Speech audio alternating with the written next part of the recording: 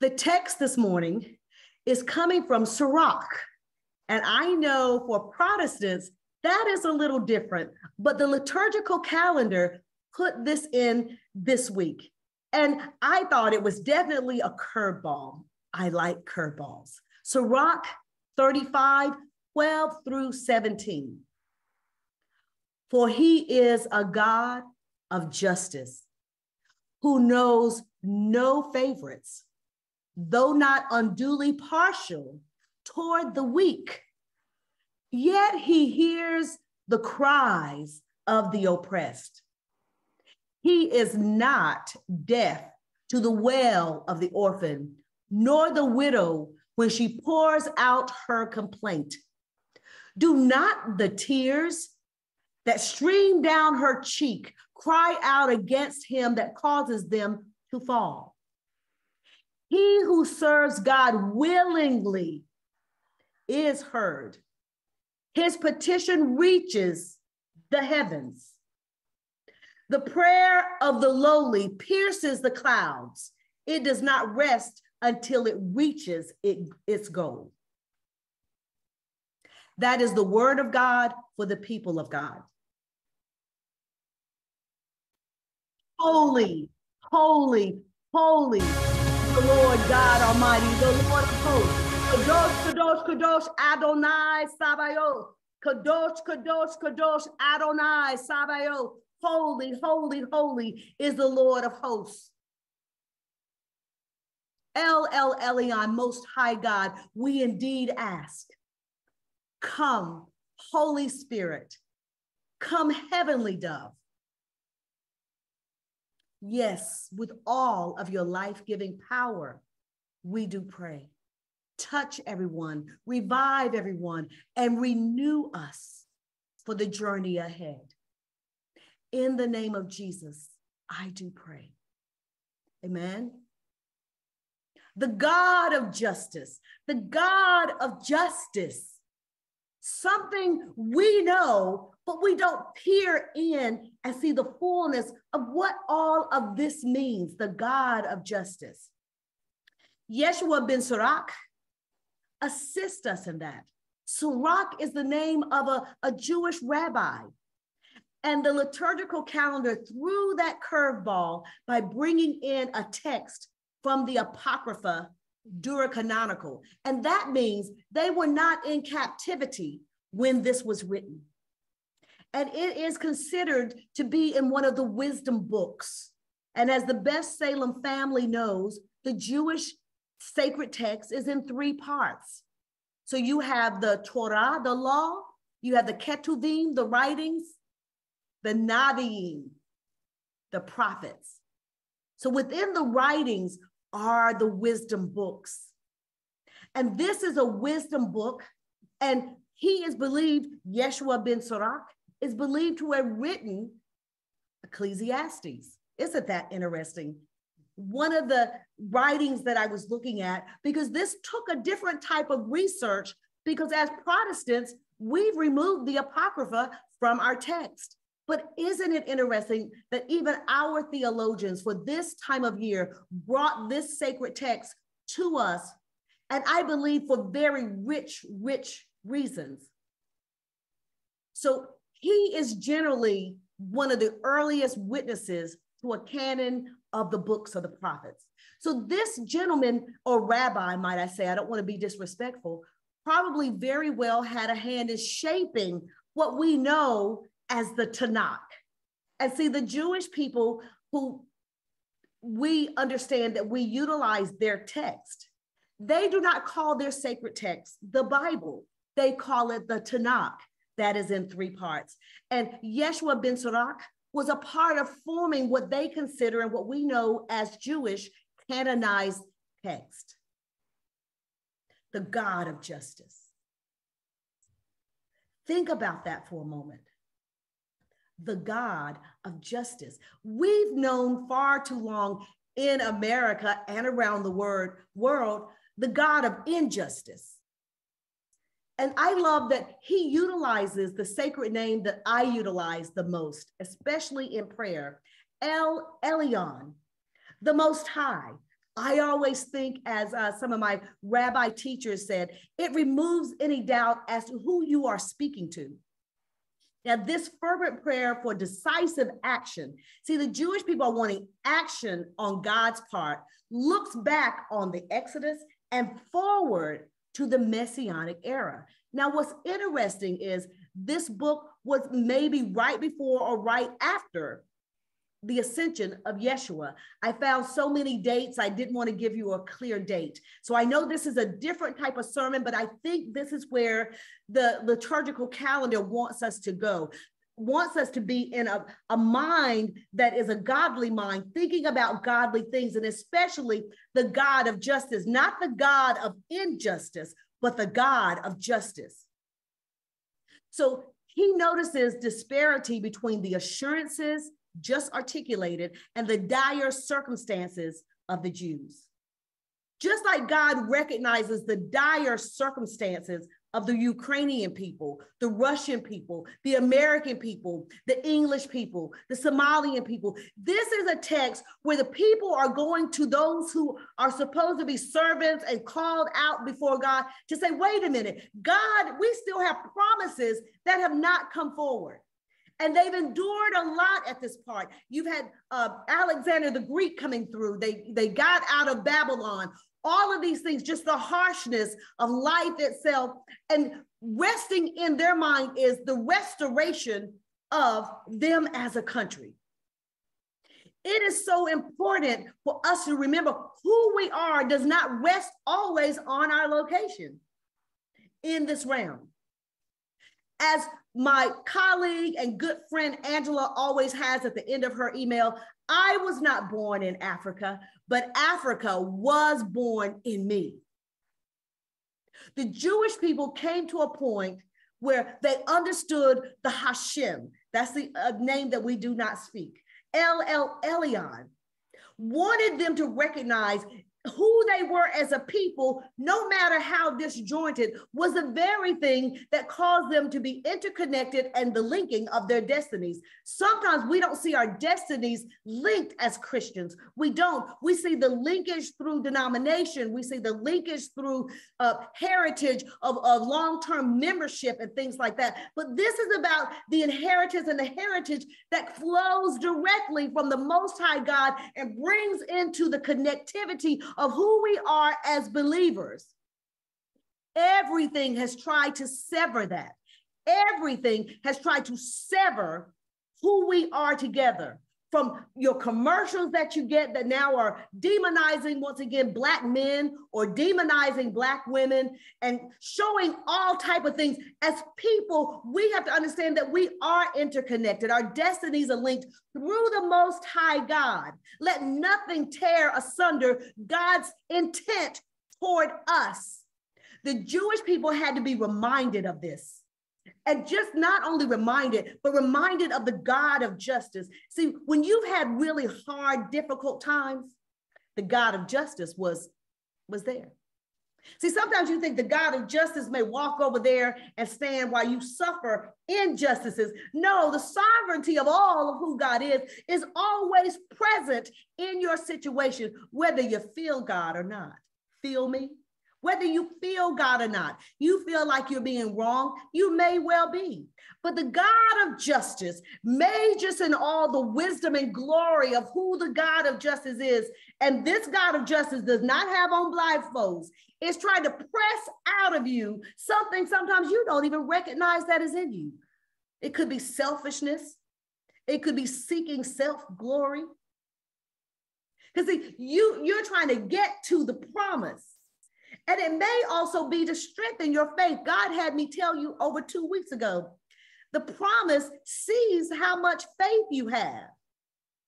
And we can go grab onto a great promise from the Lord and hold on to it and do nothing to strengthen our faith.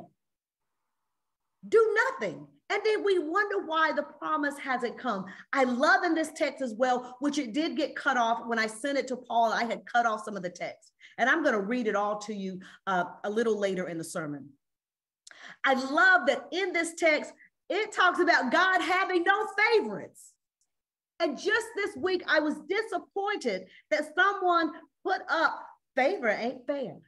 Favor is fair. God's favor is fair. It's one of the ugliest things Christians say to each other when God has done something mighty in your life. And people say, whoa, how did that happen? Well, favor ain't fair.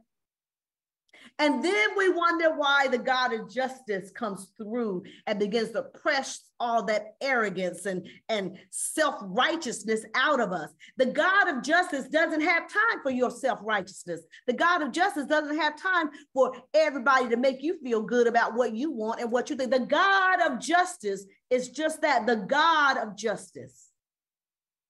The one other thing I want to say to you is this text, when I go through my my sacred text software, everything was in Greek. So that gives you a shaping of the time that's coming through. It talked about one of the Antiochuses being in leadership at that time. I say to you, favor is fair. And this is about the people coming with passion about the things that have not changed in their lives. And I have a respect for the things that haven't changed since Miss Carolyn or Miss Virginia, Miss Matt. All of you did the marching. You were alive during the time of Martin Luther King. All of the promises have not come. They have not. And we see that there's still a fight for it. What I'm here to tell you this morning from LL Elion is, guess what? Just like our ancestors didn't always see all of the blessing, they did see the blessing. You have to see it in the inner being and know and understand the manifesting of it is for the profit of the believers, not just you. That's a hard one, I know. That's a hard one to swallow because generally we pray for what we want and we want it. We are not saying, well, my great-great-grandchildren will be blessed. But if you reconnect to who you are, that's exactly what we did. We didn't pray for the right now and the right how. We pray, God Almighty, those promises that are there, live or die. They will breathe in one of my ancestors. They will understand what the God of justice is as they go through this space and time. It will breathe into you all of who the God of justice is. After all, these prophets prayed and begged God to be able to see the Messiah, to walk alongside the Messiah. And guess what? They had to meet him on the Mount of Transfiguration. The God of justice. Not the God of injustice. The God of injustice will perfume it up, slap it up, and make you think it's righteousness, and it is not zitkanu. It is not righteousness. The righteousness of God is the God of justice. Without the God of justice, sometimes when your hand has been stayed and you're not thinking that, wait a minute, God, am I in your timing? Am I out of your timing? Am I moving and flowing? What you have to do is catch the spirit, just catch the spirit. And God might take you on that journey. You may hear the whisperings of God, and you may see that afar off the blessing is for Maya. The blessing is for Michael. The blessing is for Benet. You will see that sometimes the blessings of your prayers and the promises far exceed who you are in space and time. The God of justice. I call the favor that has been on the peculiar people in this country is powerful.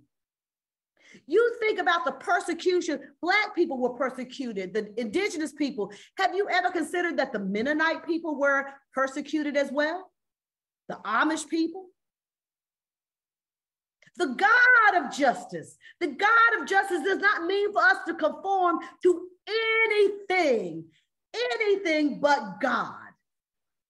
And that's what is happening to the Jewish people. They don't know if they conform to the Romans. They don't know if they conform to Hellenistic ways. They're trying to feel, well, where are the promises of God that God will restore us after we're past the 70 years coming out of captivity? Where is the restoration? See, sometimes how God restores doesn't look the way this realm makes you think it should look. The spiritual restoration is more important than what we see, because all that we see will pass away.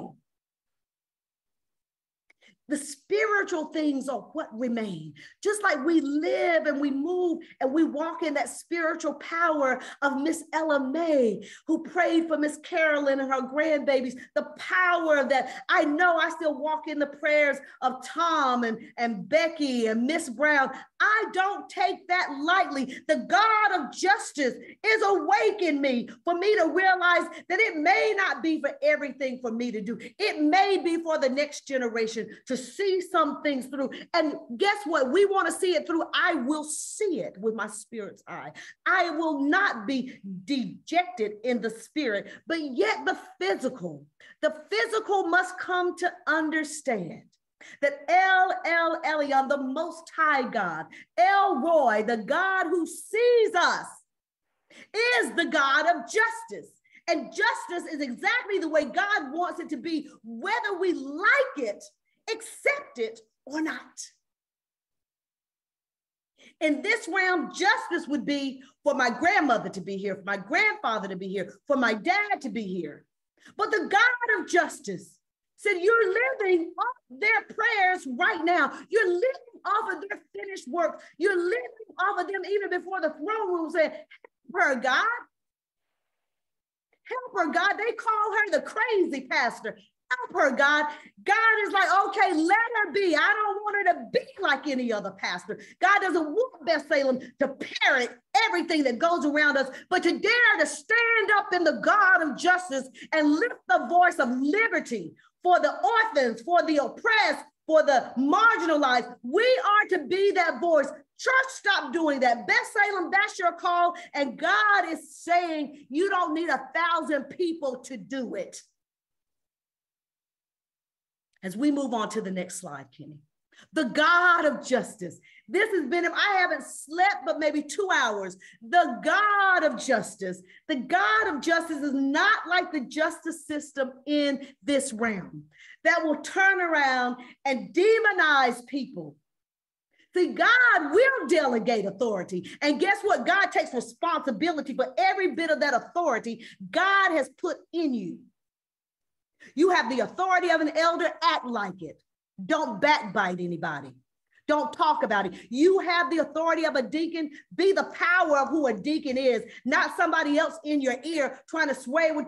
Be who you are, because God has delegated that authority to you, and not just any God, El Elyon, through the power of all of who we are in Christ Jesus. God has given you authority. The God of justice has put into you power and authority. Say that to yourself. God has put in you power and authority. And so for some people, they may have the anointing of a smile. I know Patty Kaufman does, because she can smile and light up the room. The God of justice. You are the people of the God of justice. When people see you, they should think, oh my God, here comes the God of justice. Here comes someone that's part of El Elyon. Here comes someone who knows what it is to walk in Yeshua, live and move and have their being in Yeshua. Faithful, full of the justice of God, not the trickery that sometimes we have. I wouldn't dare trick or talk anybody into being a believer.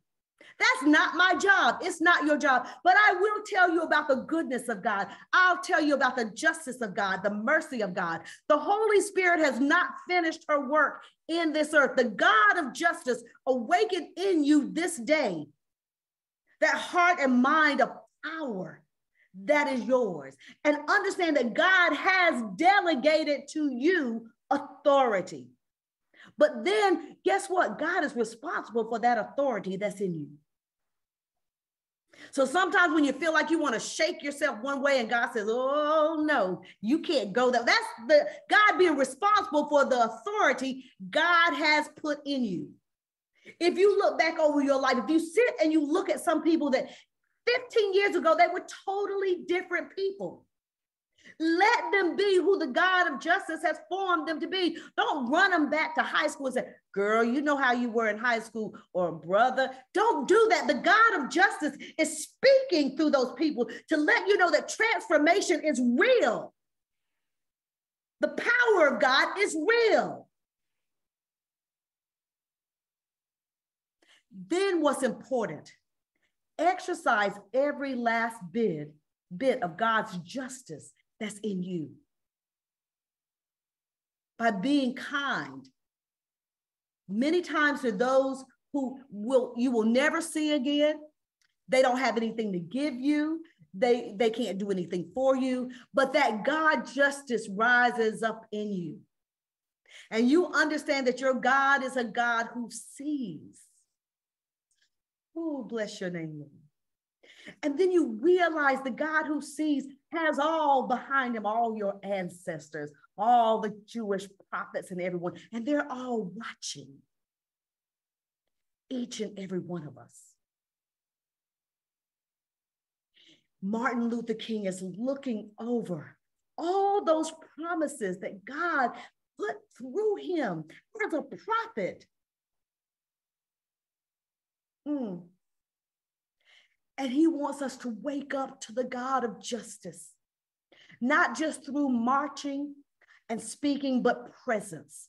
We should walk in and God justice presence shows up in the room.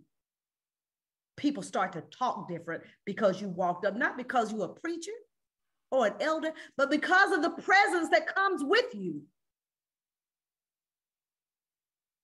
Some of the most quiet people at Beth Salem, they have the most presence,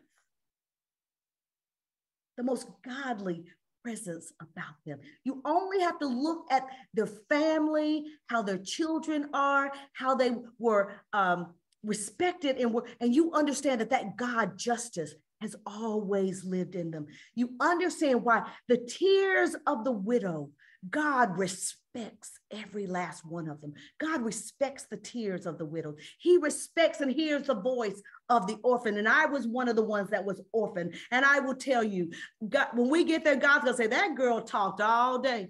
She'd be like, God, I don't like this. And God, the God of justice stood up in me that I didn't have to be what society calculated and presumed I would be, and neither do we have to be as Christians. People automatically think as Christians, we should be a certain way. Well, I'm not that kind of Christian.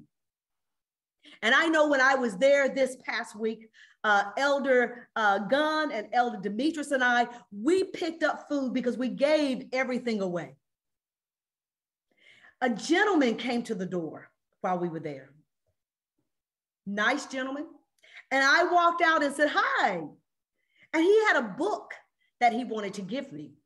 Now, I don't remember exactly what the cover of the book said, but every bit of the Ruach HaKodesh, the Holy Spirit in me, said, don't take it. Y'all stay with me this morning. And I thought, God, the God of justice was present. I'm being rude. And I know for some of y'all, you're gonna say, well, guess what? You're rude a lot. But I said, God, I'm being rude. And he said, well, no, this is about restoring prayer in school. And God said, don't take it. And I was kind of looking like, no, thank you. He said, you mean you don't, as a believer, you don't want something that deals with restoring God in schools? And I was thinking to myself, you don't know the sovereign God, baby. Who told God to get out of school? The American government didn't. And I know when I was in school and they had said you can't pray, let me be out on the field. I'd be like, oh God, help my knee. Lord, help me get this race. I was praying all the time. No one can remove God. But that gentleman, if you had seen his face, and I was the God of justice, was like, he needs to see another look. I don't know what all God was doing in him, but he looked mortified and almost horrified. When I say horrified, he looked like he was afraid of me. So I don't know what he was saying, because I was sitting there going, okay, God, You know, this is being rude. This gentleman has come to the door of Beth Salem, you know, giving us a book that he thought, God said, that is not going to help you. That has nothing to do. I have already delegated to Paul Kaufman, to Demetrius, to Moses, to Benet, to Linda, to Patty, to Miss Mac, to Miss Carolyn, to Miss Virginia, to Justine, to Grace, to Tina, to Julius. I've already delegated what I want you to have and what I want you to do. It ain't in a book. You've already got the book that every promise is in. And the gentleman he said it twice. You mean you don't want this book? Because it was something free. And I said, no. He was given the book for free. It was not for sale. But guess what? That whatever was in that book that wasn't good for Beth Salem, we wasn't up for sale either. And I walked away from that and I came back in and Linda and Demetrius was like, well, who was that? And I was trying to tell, and Demetrius, he gets this little look at me. He said, well, Pastor, you just sent him away? You just said no. I said, well, I didn't say no. I said, no, thank you. You can keep that. No, I don't want you to waste. I think I told him, I don't want you to waste your product. And he was looking at me like, okay. The God of justice. It's that simple. Sometimes the most simple thing, somebody walk up and put something in your hand, you better know the God of justice sent them to give it to you, not the God of injustice. I'm not going to have a debate about prayer in school. I'm not going to have a debate about favor ain't fair. Because the God of justice in me says, wait a minute, do you believe I'm the sovereign God or not? Do you know what is written on the tablets inside of you? The law. I put the law in you. You are the walking example of the law of the Most High God. You walk around and you are the law of God, the justice of God, the mercy of God, the grace of God, the love of God. You are. I'm encouraging you this morning through this text that the liturgical calendar formers put there for a reason. It's for us to turn that curve. Don't get into the hype of the holidays. People already have Christmas trees up. You go in the store. It's like, my God, are we getting into the hype? So they want to put you in that season so you walk around, you know, just almost anesthetized to what's really happening in the world. We've got people in a country that is being bombed specifically to get rid of their heat because they have very cold winters. My God, we need you, the people of justice and righteousness, to stand up and begin to pray. God, whatever happens, stay the hand of this country.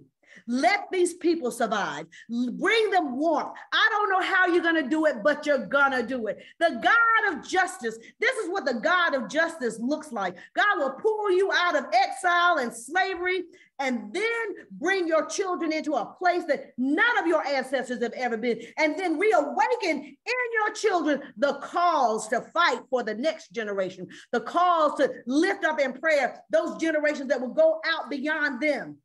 No matter how it looks,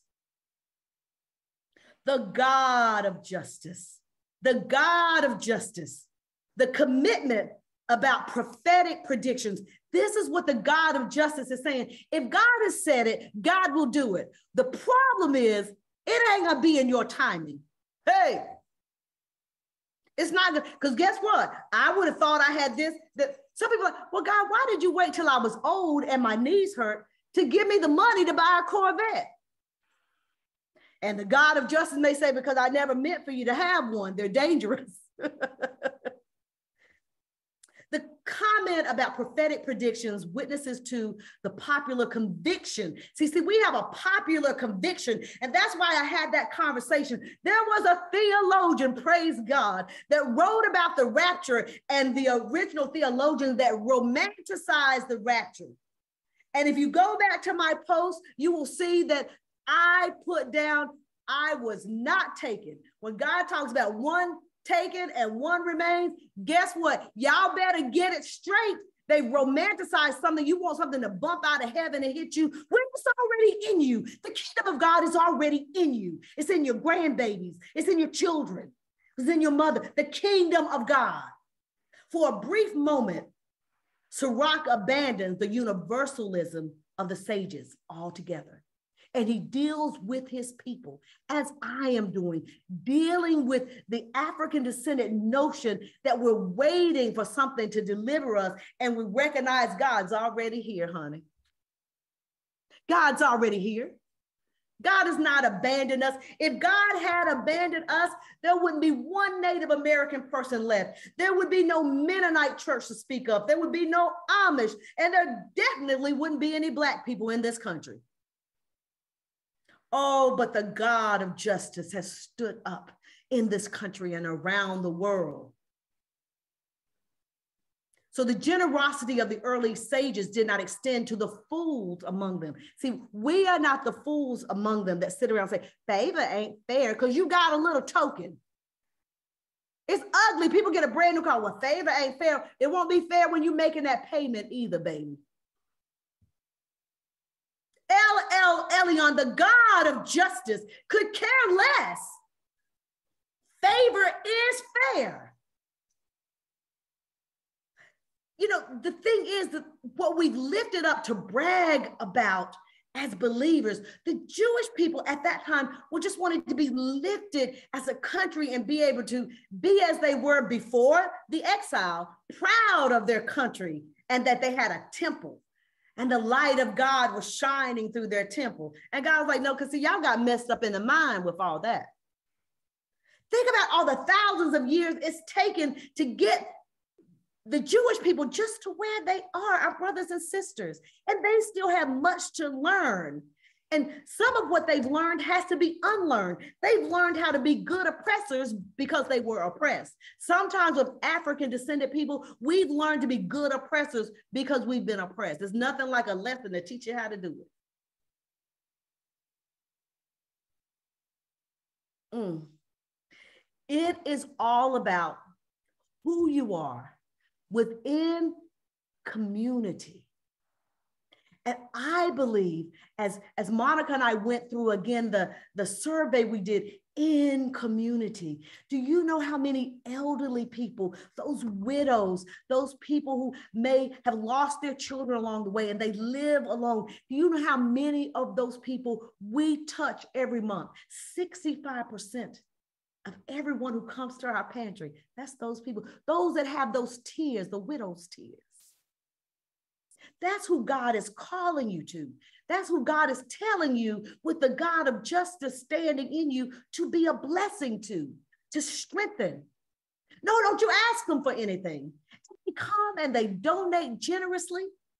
Now, I can tell you, Patty or any of the others who have sat at that table, if I were to poll them, the majority of the people that give us a donation are those mothers, those senior citizens that come through and say, I'm so thankful for what you guys do. And we don't even ask for any money. And they will give us a donation. Your blessing is in your love for your community, and that you're willing to let the God of justice shine through you. It is God justice to feed the hungry. It is God justice to help the widow. It is God justice to help the orphans. It is the justice of God that lives in you, that compels you, that moves you to do such a difficult work.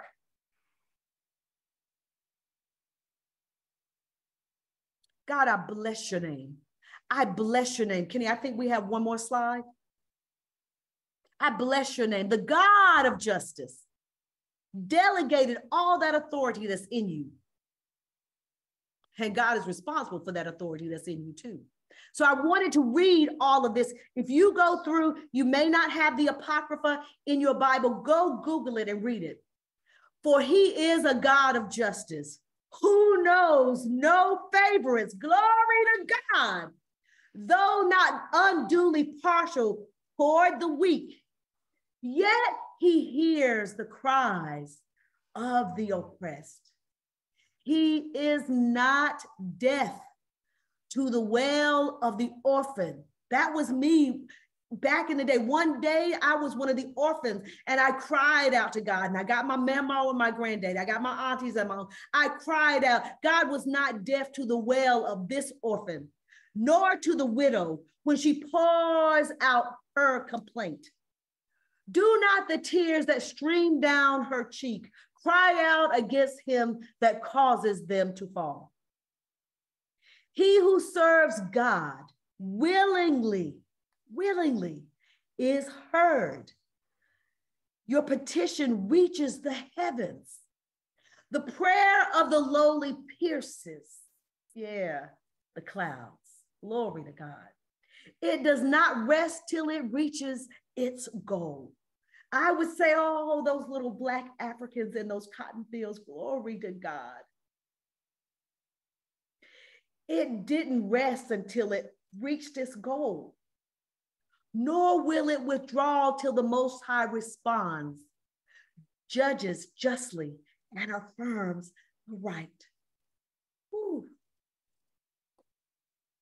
I urge you, this was encouraging them to continue in that posture with the God of justice, to stop looking at what they see and what they don't see.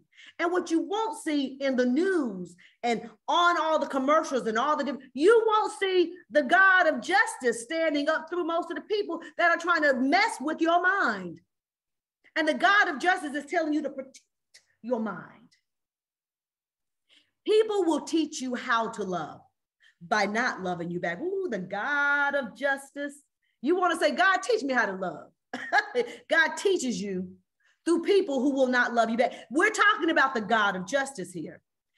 People will teach you how to forgive by not apologizing. See, this is God. This is our God, the God of justice, the sovereign God that turns this world upside down. People will teach you kindness by their judgment. People will teach you how to grow by remaining stagnant. Have you ever seen someone that stays in the same place and you're wondering if they're ever going to move? And they're waiting on God. It's like, well, last time I checked, you got to put one foot in front of the other if you're walking with God. Just saying. Pay attention when you're going through painful and mysterious times. This is what the God of justice is saying to us. Listen to the wisdom life is trying to teach you. That is what this rabbi is saying. Listen to the wisdom life is trying to teach you.